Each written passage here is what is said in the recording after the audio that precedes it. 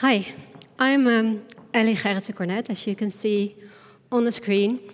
I'm a gifted specialist, also a music teacher, general arts teacher, or formerly at a secondary school here in the Netherlands.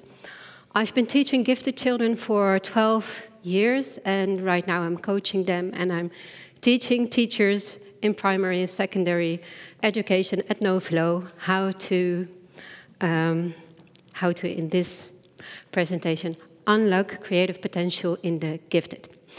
And I'm also a mom of a 9-year-old right now who is in gifted education and creatively gifted, so she's all over the place. You'll see her during the presentation. She plays the violin, so I will refer to that.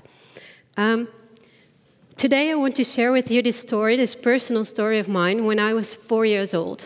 A tiny girl with this black bob line entering a dance studio together with my mom.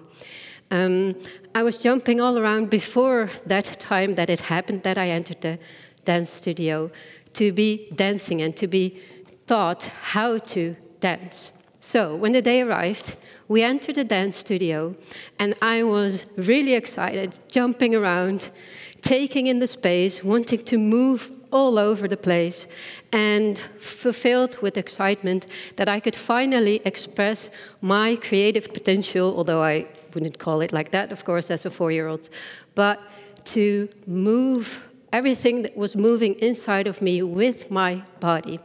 So when I entered, I did that. I just ran through all of the space alone and walked all around and moved everything. And of course, the dance teacher saw me, and she didn't say anything to me. But when the lesson started, the first thing she said was, "Well, Elly, you can go first. Then all the other children will do the same thing as you do." So then I went. But in my mind, I was already put off because I didn't want to be a leader. I was there to express my creative potential that was inside of me and that had to come out. And not that I had to be in front of all these children copying me. I was not the one who wanted to be copycatted, if that is a word. So when I got out of the studio, I said to my mom firmly, "Mom, please do not bring me to the dance studio anymore. I don't want to be dancing. I'll do something else, but I don't want to be dancing anymore."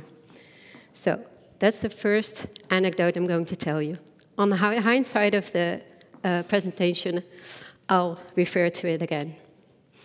I want to quote a quote out of the book Misdiagnosis and Dual Diagnosis of Gifted Children and Adults. We want our children and adults to be creative and to be good problem solvers. What we often forget, particularly with children, is that creativity involves being sensitive, open to new experiences, non-traditional, and challenging the status quo. Yet, from a very young age, we teach children to follow rules, color in the lines, and not question adults' authority. While these behaviors are necessary for a society to function, they are also the opposite of creativity. Sometimes our gifted children find that balance. Other times, they do not. So, what if here is a 4-year-old and she's coloring outside the lines, and "Don't color outside of the lines," yells an adult, or "You're in a critic." She will ask you, why not? Because that's the question the creative voice will ask all the time, again and again, or why not, again and again. So when you're teaching these children, they are the children who will ask you all these questions. Then another quote of a known violinist, Yehudi Menuhin. "In all teaching, there must be a fusion of authority and humility.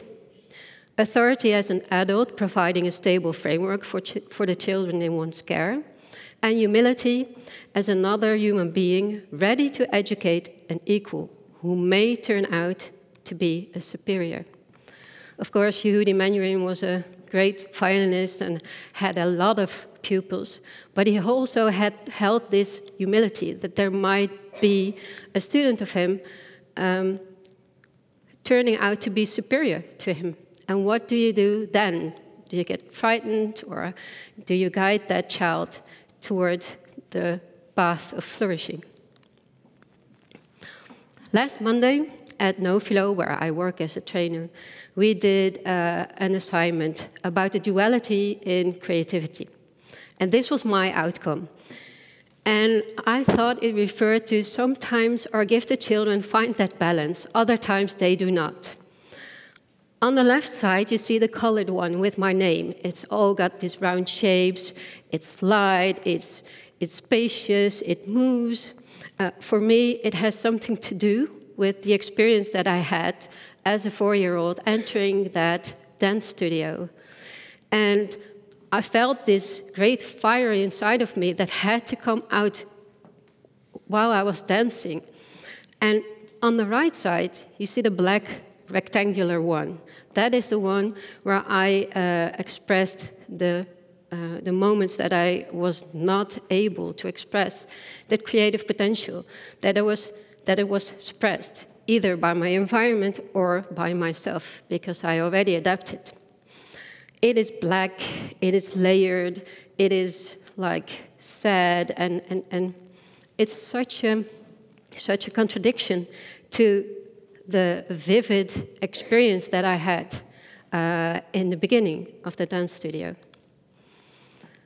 So, when you are guiding gifted persons with creative potential, I will provide you right now with a couple of necessities in the guidance of creative potential in the gifted. And I divided it in 3 blocks. 1, what we have to be, how do we support them, and what do we need to create to support this creative potential. Well, we really, really need to be non-judgmental. Because when we recall the inner critic or the adult saying, "Are you drawing outside of the lines?" No, that is not a possibility. That is the judgmental adult that we all have inside us, and that maybe some of our children have in our classrooms. But being non-judgmental, we need that to be creative. We need that to expose our inner selves, because it's pretty frightening if something that is inside of you comes out and then you get this judgment directly on it. We need to be open to experience. That's a personality trait that is very much connected to creativity. We need to build trustful relationships. Whether we are teaching or guiding these children, that relationship is so important to build it trustfully. And we also need to make an honest connection with them. If we look at what these children and adults need to support, we need to support their possibilities and their challenges. And we have to stir up their autonomy, because sometimes they need so much more autonomy than they get in the regular system. And we have to explore playfulness together to provide safety in our environment, whether it's in a classroom or in guiding or in other places. When you explore playfulness together, I could do it through playing piano or playing violin or dancing or painting. You can do that together. And if you do that together, the pupil also sees how you are dealing with your creativity. So if you play together, then you make that safe space that they need so much. We also have to support showing vulnerability as a strength. Because if we don't show our vulnerability as teachers or as guiders, how do we expect our pupils to show their vulnerability? And we also have to acknowledge that grit is their life force. And with that grit is the creativity supported. We need to support finding suitable mentors and also domain-specific masters, or maybe different specific domain masters. If they are multi-potentialite, they can have different domains in which they are going to be flourishing. And we need to support guiding their high sensitivity. They are vivid people with rich inner spaces.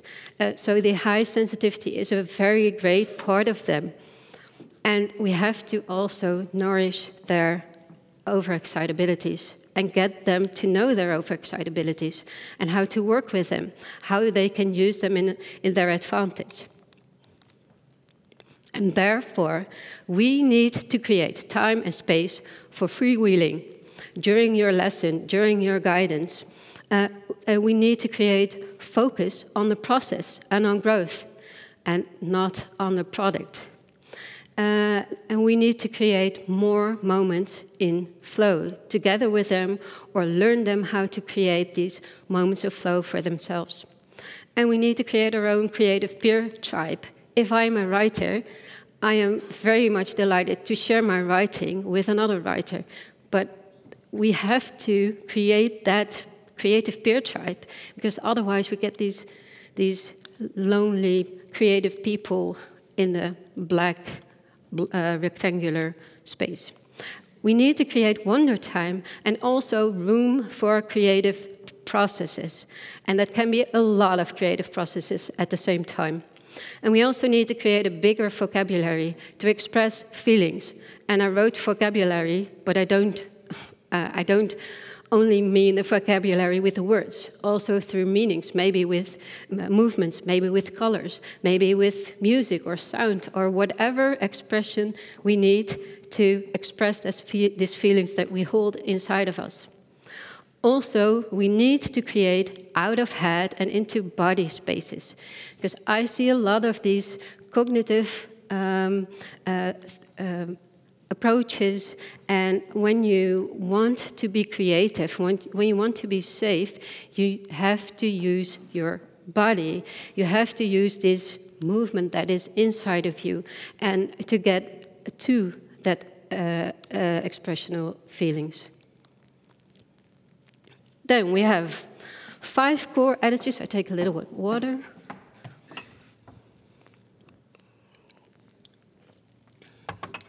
If we look at some research, Dane Pierto researches a lot about creativity, and she mentions 5 core attitudes for creativity that you really should take home with you to your classroom or guidance practice.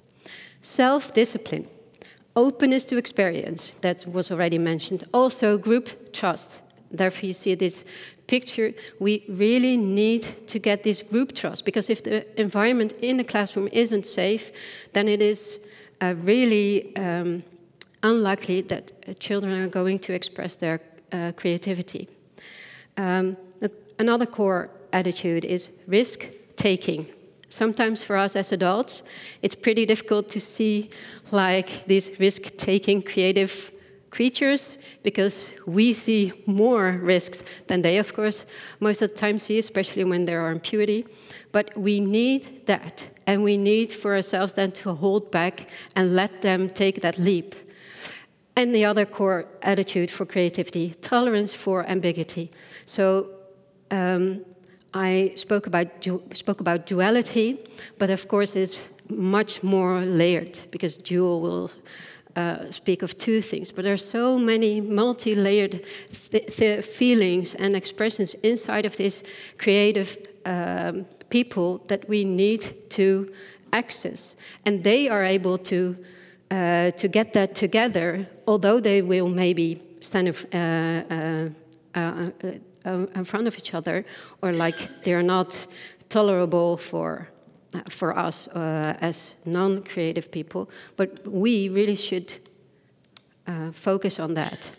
And the last one is the 7 I's for creativity: inspiration, insight, imagination, imagery, incubation, improvisation, and intuition. They are really important, and I want to express the importance of incubation time, because most of the time we don't allow ourselves, or the pupil that we teach or guide, to have the time, that simmer time, to let everything come together, maybe do nothing and just wander around. And then sometimes at the end it will come together, and then you get this whole story. So when I look back at that moment in the dance studio, I would rather had that dance teacher, kneeled down to me and said, "Wow, I see such a fire for you with movement. How would I be able to help you? What would you love to learn with me in class?" Then she would have connected with me, started building a trustful relationship, and I would have been opening up to the experience and also to her as a dance teacher to start learning more. Because I've been dancing, putting dancing away for a lot of the time. I started dancing since I was 18, so that is 14 years. If she didn't do that, and I hear that a lot, these circumstances, if she didn't do that, then I wouldn't have locked my dancing creative potential. So let's do that a lot more for our pupils or adults that you guide. So I would like to be providing and creating a safe space for their authentic creative selves together with you. Thank you.